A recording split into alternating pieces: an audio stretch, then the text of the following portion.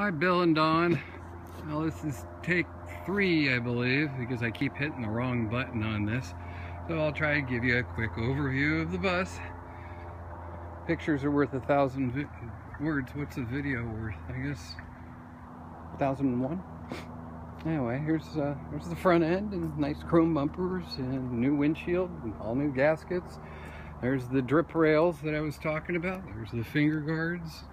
There's the beauty rings. It's got all kinds of different options. There's a shift extension on it. It's a nice dash, nice floor, nice seats front and back and up top. Nice carpeting on it. All the cabinets are in excellent shape. New pop-top canvas. What else? Got the working sink.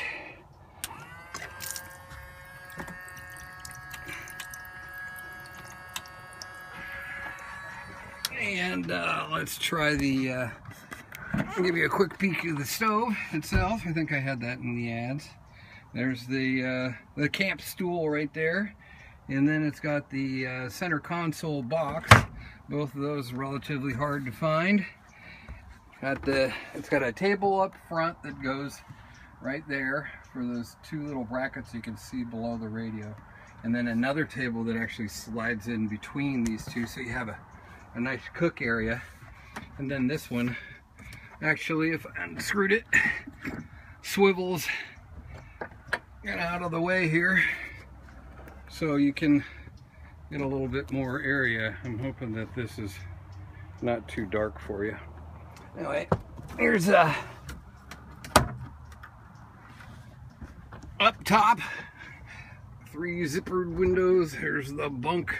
That's the front cargo access. And let me see what else. Continue to walk around. The jalousie windows that fold out. Louvered windows, jalousie windows is the proper name. The locking German gas cap, another option. Mud flaps, another option. Chrome bumpers is another option. I guess we'll open up the back end and take a look in. It's got a clothes closet here that has a whole bunch of stuff in it right now. It's got the front curtain and the mosquito net, things like that. Here's the engine compartment that you wanted to see. And nicely detailed, painted in and out all over. And let's fire it up. It's cold, but I shouldn't have to do much more than just twist a key here. Oh, there we go. Cruise the kid.